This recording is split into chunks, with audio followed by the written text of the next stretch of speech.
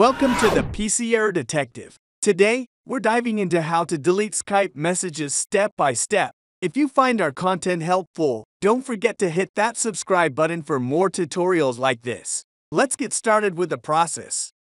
Step 1. Open Skype and head over to the Chats tab. Here, scroll through your conversations to locate the specific one-to-one chat you wish to delete.